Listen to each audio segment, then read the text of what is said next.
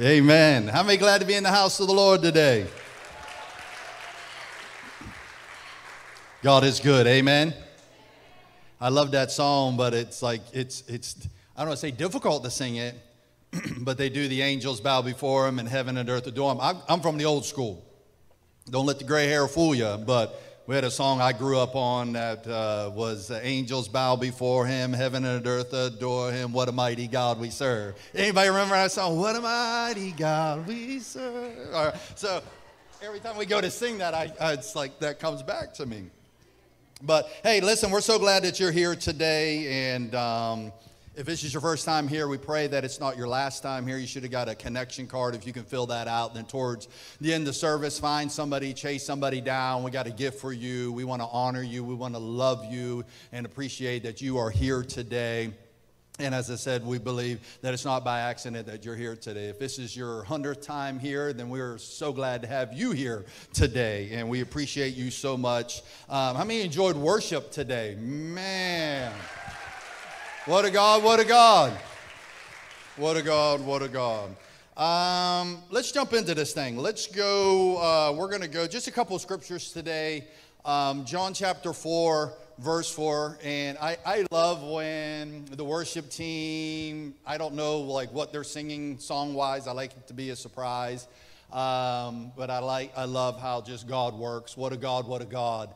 That when you don't talk back and forth to an extent, and then it just kind of meshes with what you're going to preach today. And I just like, man, when they were singing it, I was like, God, you're so good. Amen. John chapter 4, verse 4, I'm going to grab little bits and pieces of this passage, but I encourage you, if you get a chance, if you have a Bible app, or if you have a Bible, read it when you get home, search it. You can get on our app. Impact has an app, and there's so much on there. There's notes and stuff. There's a sermon on there. But also down at the bottom, what I love about the app is that there's a Bible. The Bible app is on our app. And so you can just research. Everything's right there.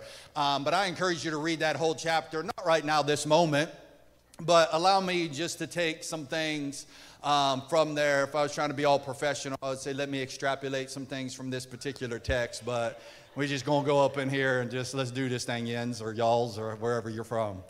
John chapter 4, verse 4 is talking about the woman at the well, but I love this passage, this verse right here. And it says, but he, speaking of Jesus, but he needed to go through Samaria. We're going to start there for a moment, but let's just go ahead and pull the next scripture. John chapter 4, verse 8. I think I needed 18. Do we have 18 or is it 8? I might have messed up. But it says, for his disciples had gone away into the city to buy food. He needed to go through Samaria. Verse 18, if we get an opportunity, if we can pull that up. But verse 18 speaks of Jesus approaches this woman at the well. First, he says he needs to go through Samaria. And then he tells the disciples they leave, and he meets this woman, and then they have this conversation, which we're going to talk about here in a moment, but it really hits home because he gets all up in her business. I love Jesus when he gets all up in your business. Some people don't like when he gets all up in your business, but I love Jesus when he gets all up in your business. And so he approaches, they have a conversation, which we're going to talk about here in a moment, but I love verse 18. He says, well, you've had 5 husbands. And the one now, I'm not real sure what's going on. And she was like flabbergasted. Like, oh, I perceive you as a prophet. And we'll go a little further in this, but I want to focus on those two just for a moment. I want to preach to you today from the title, A Heart Transplant. A Heart Transplant. Let's pray. Father, we thank you today.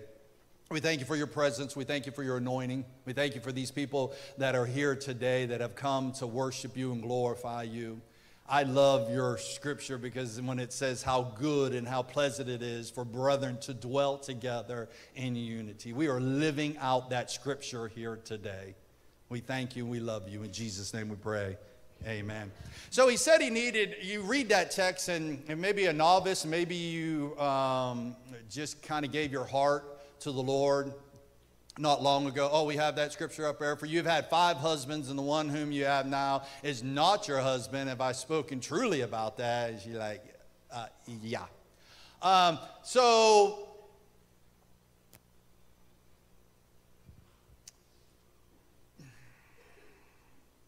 Jesus is journeying, and he tells the disciples that he needs to go through Samaria. And as I said, for a novice reader of the Bible, maybe you just are learning scriptures and you would just read over that. But man, that scripture right there is just boom, so impactful.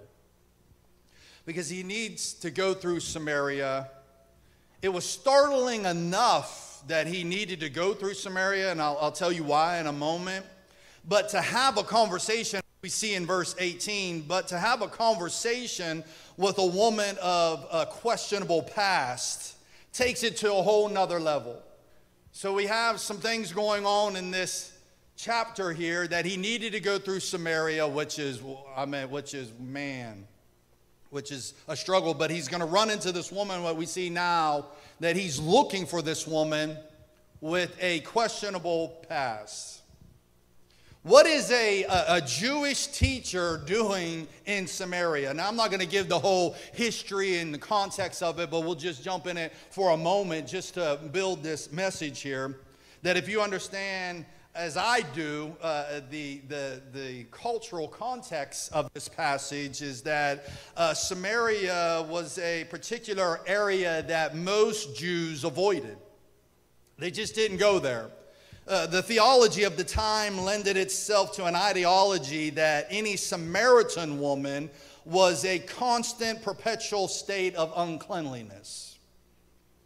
The Samaritan people were not respected as legitimate believers in the first place after the Jewish Orthodox tradition, and so they just did not get along. So here Jesus is needing to go through Samaria, the place that the Jews avoided. Not only is he needing to go through Samaria, but he's getting ready to have a run-in with a woman that has, what we see is had 5 husbands, and the one you're now with, we're not real sure what's going on with.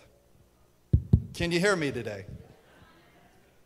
But as we start read almost in between the lines, in John chapter 4, verse 4, going into John chapter 4, verse 18, they begin to have this dialogue between the two, which is amazing. And Jesus goes in, which he shouldn't have been there, which they don't converse. The disciples are gone, probably wondering what he's doing. And here Jesus is at this well, begins to speak to this woman. And the first thing he asks, he says, "Will you give me a drink?"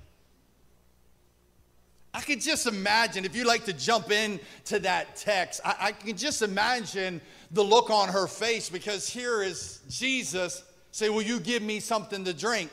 And I'm thinking, and this is just me, because I like to just know what the facial expressions were, because I'm a facial expression type guy. My wife will tell you. I'm just like, my facial expressions are everywhere. I just gave my secret away in life. And I can just imagine, "Will you give me a drink?" And she's probably like, "Oh, no, you didn't." Like, it kind of comes across a little bit, depending on what version you're reading. Like, "Hey, give me a drink." And she's like, "Oh, no, you didn't roll up in here like that."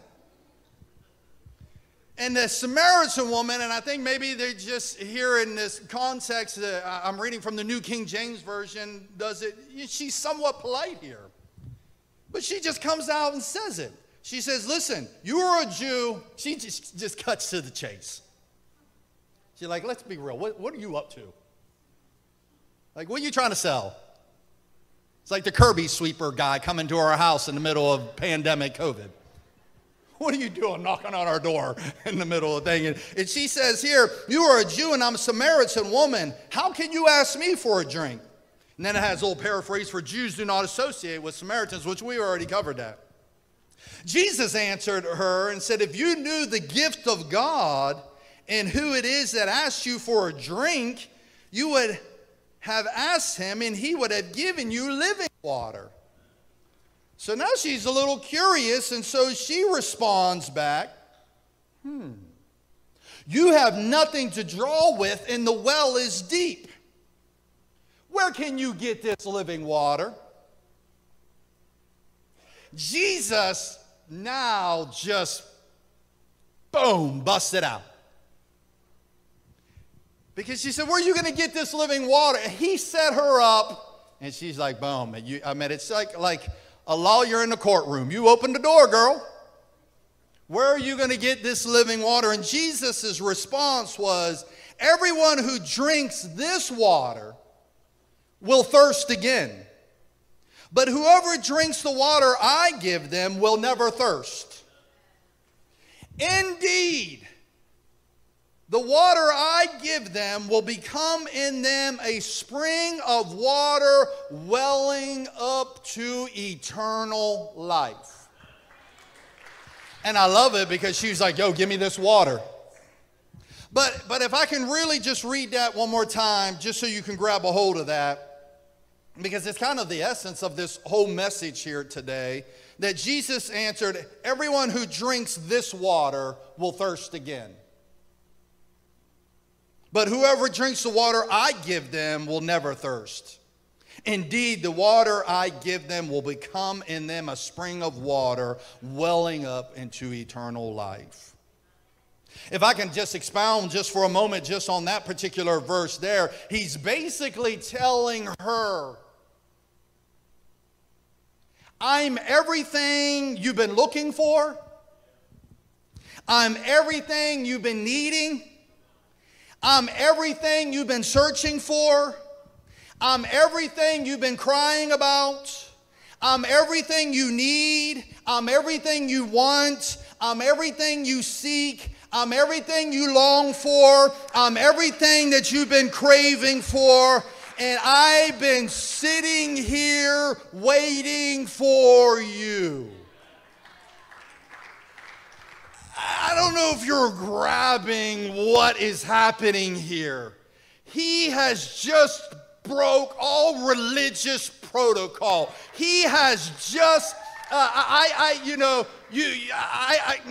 grew up around here, and if I can somewhat, this is just a small, minimal way to describe it, but growing up here, the bridge is the bridge, but I told Stephanie, she's from Hilton Head, South Carolina, and when we got married and she first came up here, I told her, I said, listen, we live in this area that, like, Ohio's like right there, and it's just a bridge that separates us. Like, we're just a couple minutes apart. It's a bridge, but there's an invisible bridge. And she's like, what do you mean? I said, just you'll be up here for some time, and you'll catch on real quick. That West Virginia and Ohio, they are around each other, but it got quiet in here. And so it's somewhat like this, that here Jesus has done crossed the bridge and gone over into Ohio. And she's like, what's you doing over on this bridge, on this side of the river? And so here, just think about it, they're having this conversation. Not only did he just, picture it this way, let me bring it to this. Not only did he had maybe a Brooke Bruin shirt on, and he crossed over by Harding Stadium with his Brooke Bruin shirt on. She's got her Steubenville Big Roll Red Roll shirt on, and now they're trying to have a conversation. And she's like, oh, what's she representing? Are you feeling it now? Are you catching it? Like, are we jumping into it now?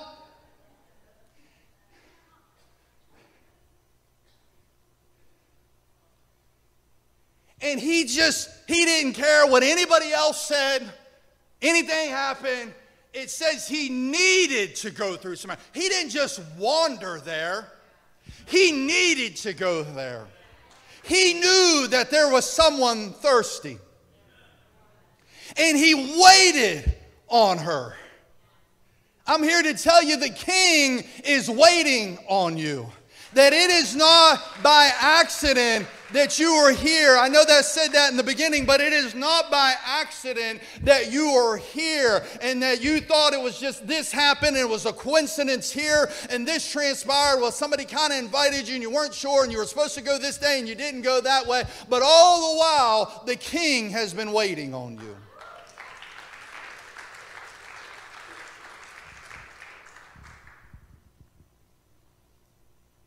And so now he goes and he begins to talk about this living water, and then all of a sudden kind of changes the narrative a little bit. And we see that she says, I perceive you to be a prophet, because he basically says, you've had 5 husbands and the one now. But I'm thinking to myself, of all the things that you could have prophesied about, to let her know that you were a prophet, that you use that? Like, I'm thinking maybe he could have been like, last week you wore gray shoes. And you were here and here at such a time. Oh, I perceive you to be a prophet. You know, nowadays that's what the so-called prophets say. I got a word for you.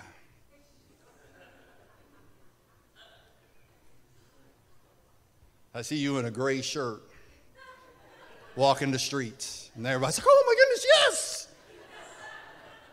I could go further, but I'll get in trouble. I'm not discounting the office of the prophet. I'm just, are you with me? Don't throw a tomato at me. Don't rip up your connection card and like, I'm never coming back. But there's a reason why.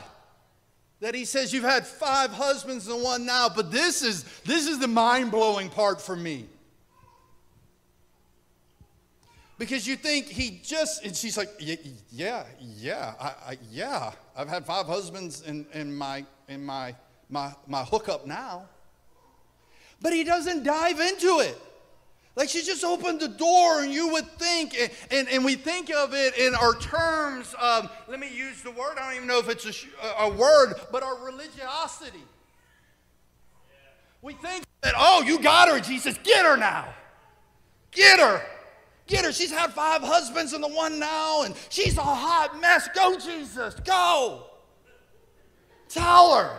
Tell her how messed up she is. Tell her how dysfunctional it is. Tell her how jacked up she is. Tell her she shouldn't have had 5 husbands and you're a hot mess and you need to be in therapy. Tell her, Jesus. The Pharisees and the Sadducees, the religiosity, the church is like, yes, it's almost like the woman that was caught in adultery and they picked up the stone her. She deserves death. But Jesus doesn't even get into that. Jesus mentions that and that's it. He doesn't deal, let me put it this way, he doesn't deal with her actions. He doesn't say, hey, let me ask this question. Yes. Like, what happened to guy number 1? Like, did something like, and then you skip guy number 2, and then guy, like, and he doesn't even, when she said, I had 5 husbands, and now she says, I got somebody. He doesn't even ask, hey, is the guy you're with now, is this kind of a domestic partnership thing you got going on? He doesn't mention any of those things. He doesn't beat her down. He doesn't condemn her. He doesn't get, stones, or he doesn't go grab other people and say, listen, we got to deal with you. Why? Because he was after her heart. He was preaching to her without her even know he was preaching to her. Because he told her that this water will never fill you. But the water that I have will become in you a well of life. And he doesn't go after her actions, he's going after her heart. And we see what's really happening in this chapter is what's getting ready to happen is that there's going to be a heart transplant. Not an action transplant. He didn't say, hey, you need to go get your stuff together and you need to dump this and dump that and you need to call number 3 and you need to tell him what's up now and you found something. He doesn't say all those things. He said, I want to deal with your heart. And that's what Impact Church is about. It's a heart thing. It's not about religion. It's not about the actions. It's about your heart. He wants your heart. Do you know this? And maybe you don't, but I'm going to tell you. That the word heart is used 830 times in the Bible. My mama used to tell me if I had to say it once, more than once, you knew I mean business. 830 times the Bible mentions the word heart. Just to throw a few out there. Man looks on the outward appearance, but God looks upon the heart. Proverbs, trust in the Lord with all your heart. Lean not on your own understanding, all your ways acknowledge him and he shall direct. Love the Lord your God with all your... Oh, y'all getting there. Where your treasure is, there your heart is. These are just a few out of the 830. He said at one point, Jesus said this, and this was almost my text. But Jesus said this, they honor me with their lips. Whoa. They honor me with their lips, but their hearts are far from me. It is, right? I try to find who said that. But it's good. They honor me with their lips, but their hearts. He was always talking about hearts.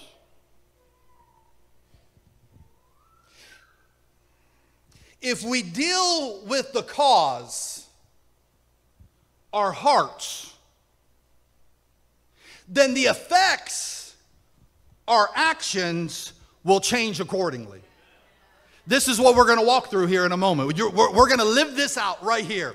If we deal with the cause, our hearts, then our effects, our actions will change accordingly. And we're going to see this with this woman.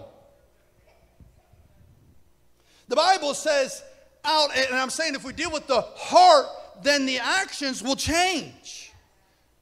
Religion says, I need to change your actions, when Christ in his word says we need to change your heart. And if you change your heart, then the actions will follow. Oh, I know we're going somewhere. Listen. Out of the abundance of your heart, this is just word, this is not me. Out of the abundance of your heart, your mouth speaketh. That's why the Bible says that guard your heart, for it determines the course of your life. Out of the abundance of your heart, that means that if my heart is not right, then my speech is not going to be right. And if my speech is not right, then my life is going to be deep. That's what you talking about, Willis. You better help me in here. Listen. If my heart's not right, life and death is in the power of the tongue. I call those things as though they are not, as though they were.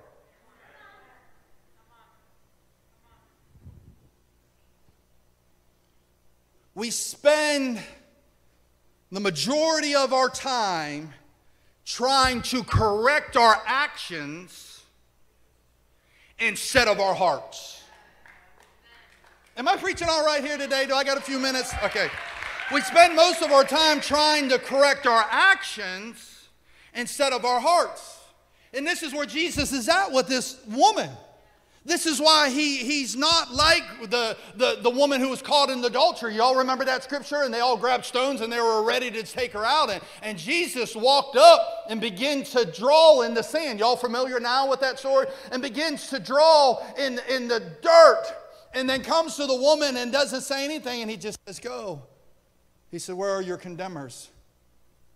neither do I condemn you. Go and sin no more. What a God, what a God. I'll say this again, we spend most of our time trying to correct our actions instead of our hearts. We need a heart transplant. A heart transplant is defined as taking out a diseased heart and putting in a healthy heart. Spiritually speaking, the disease is sin, addiction, unforgiveness, shame, guilt, bitterness, regret, condemnation. Are you all with me? And he says, but I want to replace that. I want to replace it with joy. I want to replace it with peace. I want to replace it with purpose. I want to replace it with kindness. I want to replace it with gentleness. I want to replace it with long suffering. I want to replace it with love and gratefulness. I want to replace it that you need a heart transplant, that you're trying to correct your actions when God's saying, I just want your heart. I just want your heart. If you've been to church Impact at all, we always talk about giving your heart. You'll hear the terminology, giving your heart to the Lord. Has anyone here given their heart to the Lord? Yeah, you'll hear us say that, or I'll ask somebody if they're new, hey, have you ever given your heart to the Lord? Have you ever surrendered? Because He wants your heart. And most of the time, some people are like, you know what, I haven't right now, but I need to go home and get things straightened up. No, that's action. That means you're trying to fix it. That means you're trying to do it. That means you're trying to be God. And God says, I don't need you to be God. I need you to surrender to the King of Kings and the Lord of Lords, the Alpha and Omega, the beginning and the end.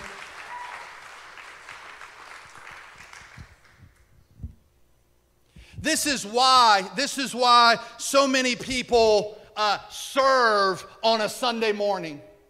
On a Sunday morning, we come in here and we enjoy service. We enjoy and things are great. But the people that are involved, they come here on Saturday nights. They set up and they get things ready. People come in here early on Sunday morning. They come in, they're praying, they're setting things up. They're going here, they're putting kids ministry together. They're going here, they're putting here. When everything's done and the preaching and the music's done, and then they're tearing everything down. They're setting things back up. They're putting things away. They're going here. Why would all these people want to do that? It is like what they're doing is they are prepping for surgery. They don't do it because they have nothing else to do in their life. They know that there are folks that will walk into this church that need a heart transplant, that have been filled with hurt, that have been filled with disappointment, that have been filled with rejection, that have been through a nasty divorce, that have been through a nasty relationship, that have been abused, that have been mistreated, and their hearts, it has gone into their hearts, and their hearts are become bitter, and their hearts have become cold, and their hearts, and they know that we serve a God who's able to do exceedingly and abundantly above all that we can ever ask or think. They know, and as they're setting up, whether they're greeting, whether they're helping with coffee, whether they're helping with donuts, whether they're ushering, open the door, whether they're doing security, whether they're helping with kids ministry, they know that somebody's going to have a heart transplant today. They know that He can take out the stony heart and give you a heart of flesh. They know it's not a song, what a God, what a God. It is a song, like Miss Judy said. It is a God. He's a God that was able to take a red. Oh my. I once was blind, but now I see. They know. They know.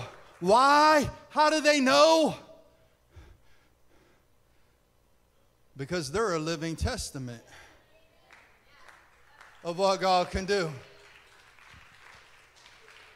Miss Judy mentioned in a few weeks we're getting ready to do a Connect Groups launch. Anybody, why are we doing that? Why are we doing that? Why we got all that? You know what Connect Group is like? I'm just going to throw it out there.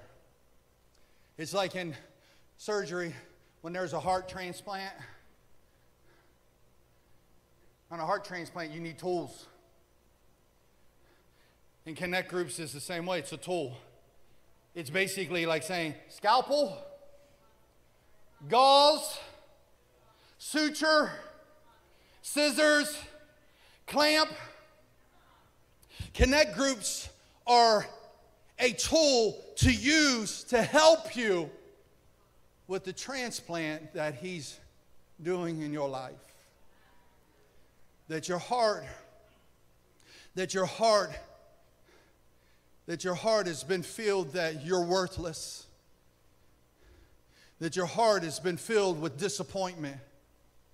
That your heart has been filled with somebody, because you know, you've heard it even from a young age, that words hurt. And some of you, I don't know who has said it. I don't know what the enemy used, or maybe a teacher, maybe government, maybe somebody has spoken into your life that you'll never be anything, you'll never amount to anything, that you're worthless. Those things get in your heart. That's what the Bible says. We wrestle against not flesh and blood, but against the principalities. When I'm preaching, there's wrestling going on. Y'all can't see it, but I can see it. I've been doing this long enough. There's wrestling going on. What's the wrestling? Because the enemy will use that hurt. The enemy will use that unforgiveness. The enemy will use those negative words that were spoken in your life, but we come to give life. Jesus said, I've come, the water that I have is life everlasting that will well up inside of you. So while I'm preaching and telling you that you have a purpose and that God has a plan for you, and that you're the head and not the tail, that you're above and not beneath, that you're blessed in the city, blessed in the field, on the other side, the enemy's like, no, you're worthless. The devil is a lie. Oh, let me go. I gotta go. Let me go. It's getting late. So he says all this, and he says he needed to go through Samaria, and now he's having this conversation with this woman that he should not even be having a conversation with, and now he just calls out, you've had 5 husbands and the one now you're with. And she's like, oh, okay. And then you think he kind of has a squirrel moment. What do you mean when you're talking to somebody, squirrel? Because it's like things just abruptly change, but they don't change. Because in John chapter 4, verse 23, do we have that scripture? Awesome. He just talked about the 5 husbands, right? And they're talking about the water and everything. And then boom, this. It was like a squirrel moment, but it wasn't a squirrel moment.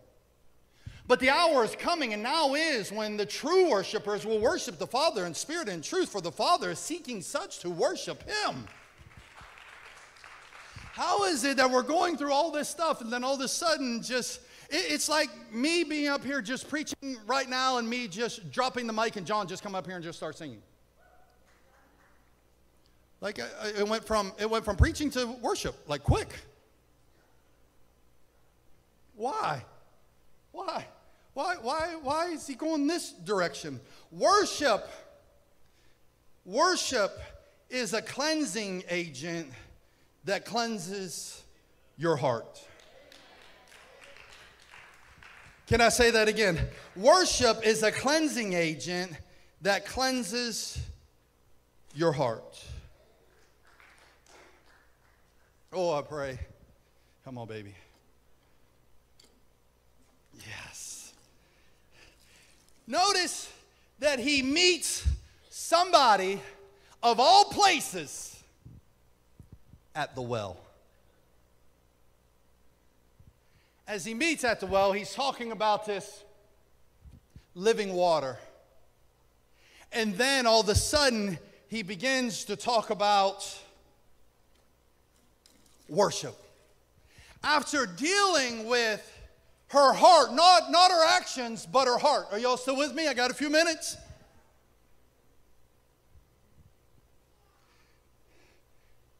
That's why he said, out of the abundance of the heart, the mouth speaks.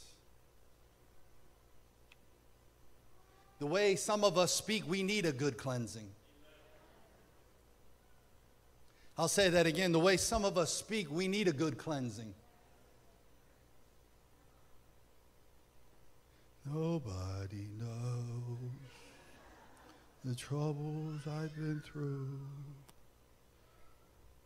How you doing today? I'm doing all right, Pastor. I understand you have tough days. I understand you have difficult days. And I understand you get discouraged. We live in a fallen world. We're of this fleshly nature. That's why we so look forward to heaven. But when you're on day 45 and you still nobody knows, you can have a day, but when that day turns into weeks and then turns into months, that gets in your heart. Hello? But notice how he says here, can we pull that scripture back up, please? Notice he says here, he says, but the hour is coming and now is when true worshipers. Somebody shout true. True. Doesn't say just worshipers. He says true worshipers. I was like, oh, no, you didn't. True worshipers. I looked up that word true there in the Greek, and it means real, intense. I'm like, whoa, real, intense. And then you start looking, though, and you start thinking about that. It's not by accident that he said true worshipers. And then just say worshipers. He said true worshipers. True means real and intense. And then you think about it, I think it's a couple chapters over in John chapter 7 where he starts talking about out of your belly will flow rivers of living water. The enemy doesn't want an intense church. The enemy wants a church that will just go through the motions, that will just have lip service. And Jesus said it, he says, y'all are just a bunch of whitewashed tombs. Imagine living back in those days. Like now, the terminology they use to somebody to insult you. Jesus, what? Well, you're a whitewashed tomb. Did you hear what he just called me? He just called me a...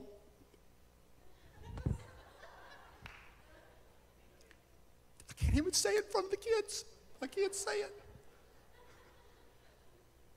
Whitewashed tombs goes back to that you have this outward facade. Like you have it all together, but inside you're a hot mess. Hello?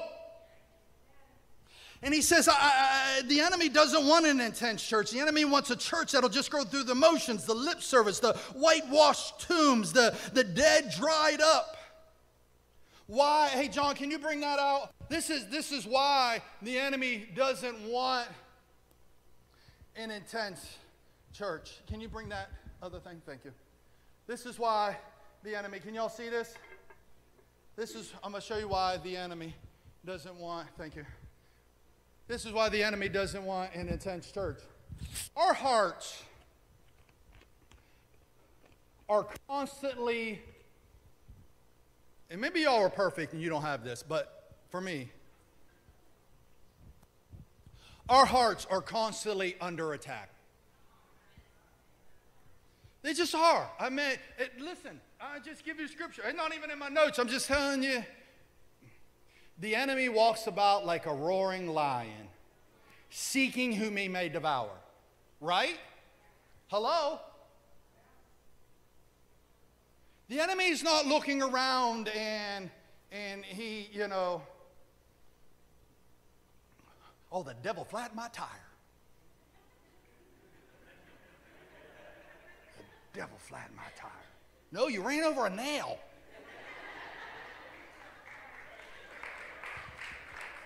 Don't you see it? There's a big old nail in your tire.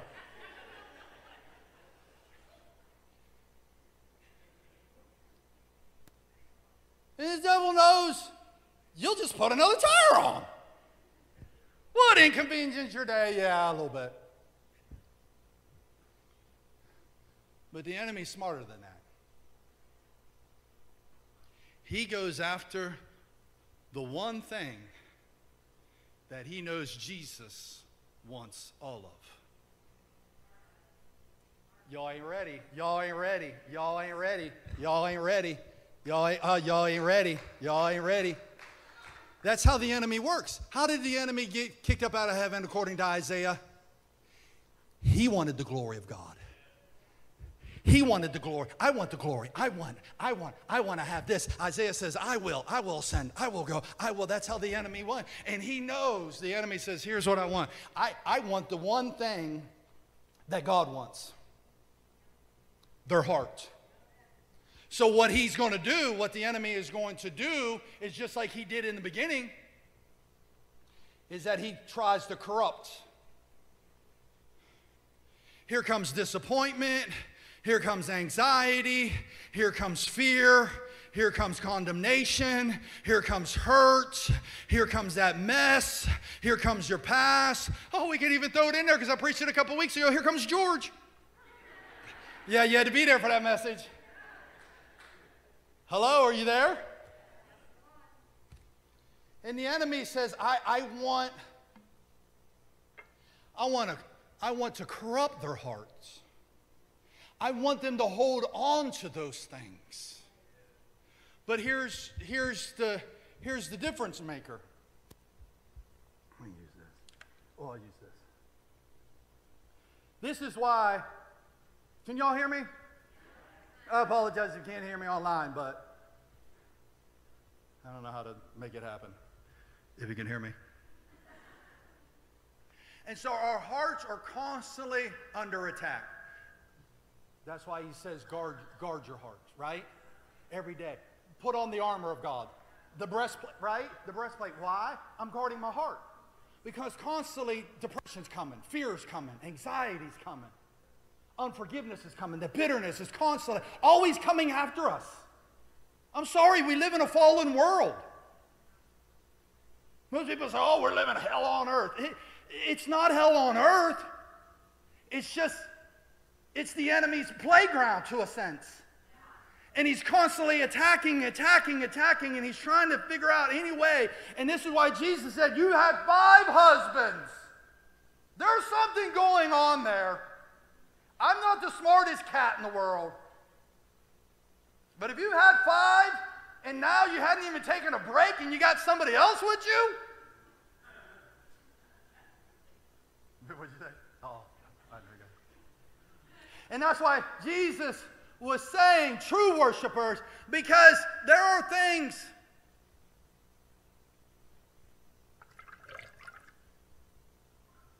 we think a little bit on Sunday morning is going to do it.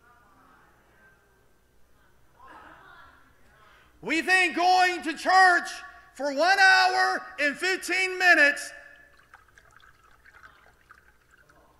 Pastor, you preached a little longer, so there you go. He went over. I looked at my watch. He ain't going to finish by now. He ain't landing the plane. I know somebody just looked at somebody. He ain't landing the plane. It's 11:45. And he ain't landing it.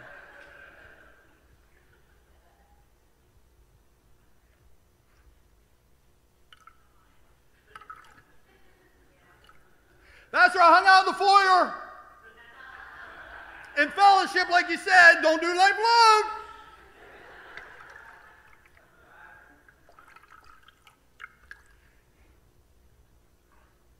Hello? This is why he said true worship. This is why he said true worship. I'm trying to land the plane. He said true because it has to be intense. People ask, well, you know, I like the church and I like the people, but the pastor's a little intense. I like the song they sang. I like it, but they only need to just sing it once. They don't have to keep repeating what a God. No, what a God.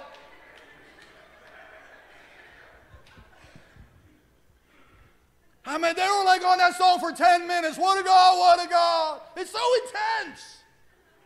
Somebody's got their hands lifted up. The lady, like 3 hours down, mascara's running down her face. It's too much in here. Like I walk in, I'm like, oh. Why is it so intense? Because worship is a cleansing agent.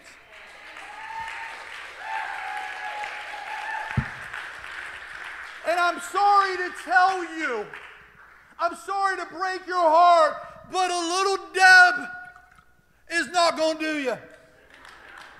I don't know who come up with that phrase, but it don't work here at Impact Church. It has to be, can you hold this for 1 second? I don't want to throw it and I break it and then I got to buy a new one and then we got to do all that and it's just too much. But he says, would he tell her?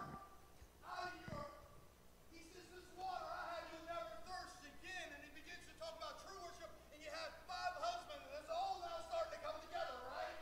And he says, but true worship. And when you have true worship, when you have real, intense worship, watch what begins to happen.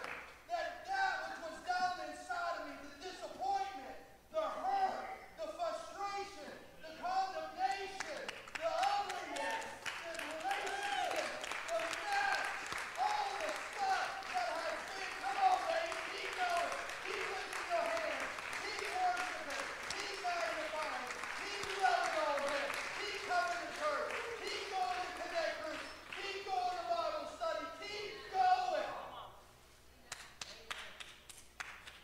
Oh, I'll leave it right here.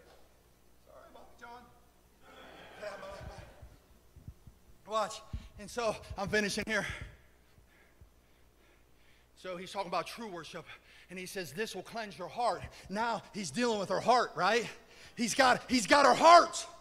He's got her heart. Now watch. What? Boom, he brings this home. Because he says if you deal with the heart, then the actions will take care of themselves. Well, how did that happen? Last scripture, right here. I'm landing a plane. John chapter 4, verse 28. The woman then left her water pot and went her way into the city and said to the men. She left the water pot. She left the water pot. She left the water pot. But you have to understand the context of this, that she has put all this time, she has put all this energy, she has put all this into her day to carry this water pot down to be able to help everybody else out. Everybody was relying on her. Everybody was expecting, somebody shout expecting. Expecting her to come back with the water, expecting her. Can I preach to somebody that's just people put high expectations on you, expecting you to always be there, expecting you to provide the money, expecting you to do this, expecting you to answer your phone when you do it, expecting you to reply as soon as you get the text message, expecting you to do that. They were expecting this woman to come back with this water. She's invested the time. She went in the heat of the day. Read it for yourself. She went when no one else went. She's put everything into it, but it says here, now that he's got her heart, now she leaves her water pot. Let me put it in a bow right here. She left the thing that will pacify, go after the one who will satisfy. Here.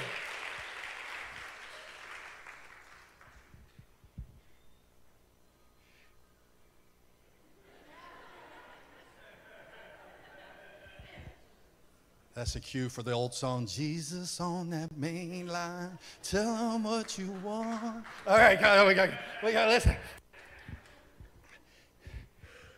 Now here is where it pulls together. That when he has your heart, and when you're willing to let go, and he has your heart and you're willing to cleanse him, then it takes care of the actions. Then she walks away. What are you willing to let go of for more of him?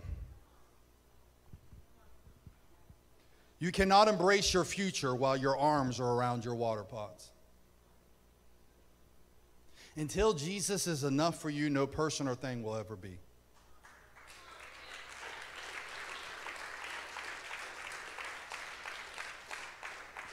Stand to your feet this morning.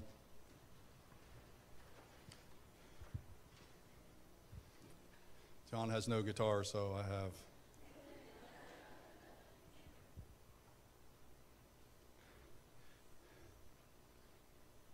Lift your hands towards heaven.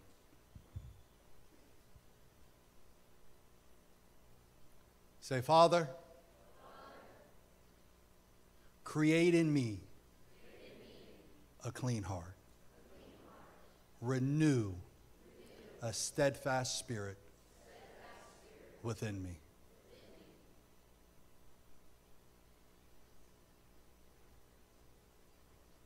Let me pray for you. Father,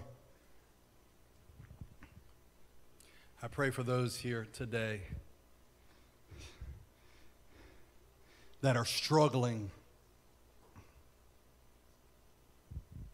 with actions.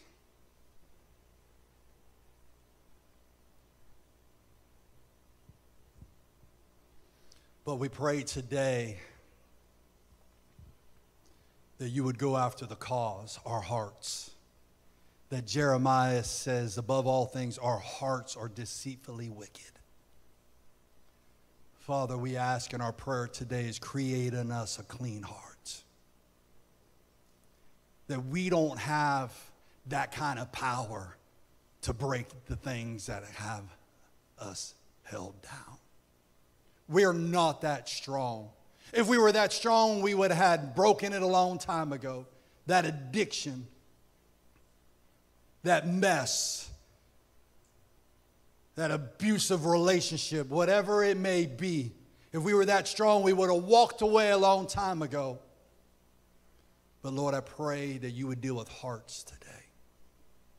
That there would be a cleansing of hearts today. And Lord, that they would learn to guard their heart. And as they begin to allow worship, and as they allow the word, and as they allow Jesus to begin to cleanse their hearts, then like the woman at the well, she walked away from the water pot. That as somebody here today allows the cleansing of the word, with worship, with fellowship, then they'll be able, I don't know what water pot they have in their life, but they'll be able to walk away. Give them the strength here today. Father, we love you. We thank you. In Jesus' name we pray. And everybody said, amen and amen. Come on, put your hands together.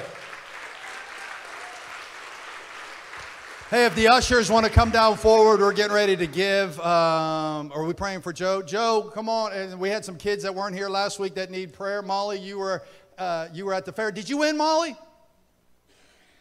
Huh? You look cool, though.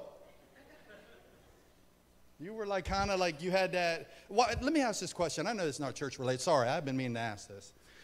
Why, like, when you do the straight, like, faces, like, intense, why they do that? That's just a thing? Because it was, like, so intense. I see it on TikTok all the time. The people, they... And I seen you with the same thing. I'm like, oh, Molly's like TikTok. I love it. Joe. Right. Yeah. Come on. If you weren't here last week, we want to pray for you. Joe's somewhat shipping out tomorrow, right?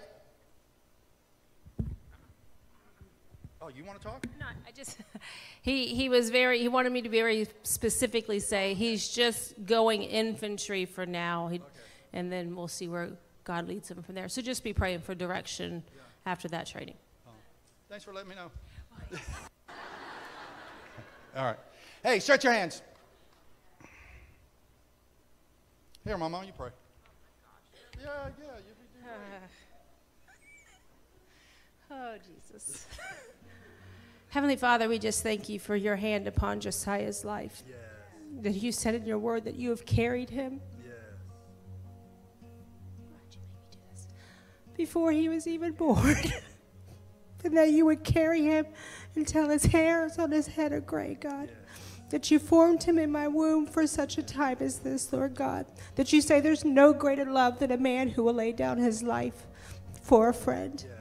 And that he is called to serve in such a capacity, God. I thank you for the bonds that he's going to make in the army, Father God, Lord Jesus. But more importantly, I just thank you that you are going to make him a light that is going to shine bright in every avenue and every place that his feet tread, Father God. I thank you that no weapon formed against him shall prosper, Lord God, physically, emotionally, mentally, and spiritually, Father God. I pray for a chaplain that will speak life into him, Father God, that will be a mighty man or woman of God, Lord Jesus, not somebody who placates, but will speak truth and life to him, Lord God. I pray that he learns to cling to you like he has never clung to you before, that you will be his bread of life when he is hungry, that you will be his water when he is thirsty, that you will, as we sang today, will become his everything, Lord Jesus. And we ask you, Lord God, to go before him and make his path straight, Father God.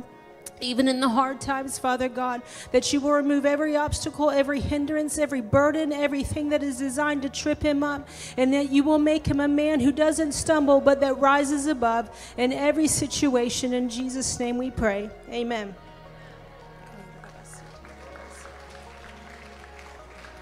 All right. We're just going to pray for all of them this way? Yeah? All right. Just keep going? Yeah, go. Heavenly Father, I just thank you for Molly and for Ryan, Lord God. I thank you for the coverings over their life and where you have placed them in the schools that you have placed them in, Lord God, and for the fields and talents and gifts that you have placed in each of them, Lord God. I thank you that your covering is upon them, that no weapon formed against them shall prosper, that you are their hedge and their shield, that you will protect their hearts, Lord God. Father God, that their hearts will spring forth life this year in ways that they have never known.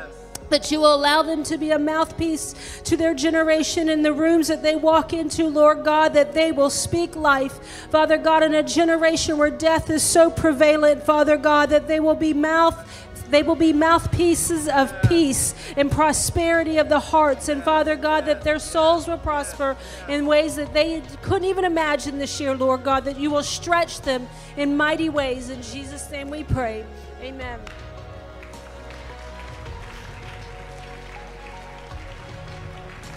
All right, go ahead, ushers. Ushers are going to come around. Make sure they're praying this week, gatekeepers, so make sure you fill out, right? Is it Monday? Oh, the 6th? 6 o'clock, gatekeepers, right? Yeah, so fill out the prayer cards because the gatekeepers are going to be praying for the prayer cards. You can put your offering. If you give online, you can use the QR code. Listen, if this is your first time here, make sure you see somebody after service. Don't take off running.